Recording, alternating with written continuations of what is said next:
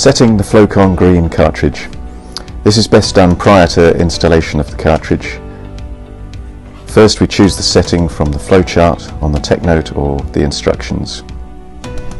For the most accurate flow setting, using the flow setting key, dial down to setting 1.0. 1 is on the dial of the cartridge, the point figure is shown in the small window. A resistance is felt at the lowest setting.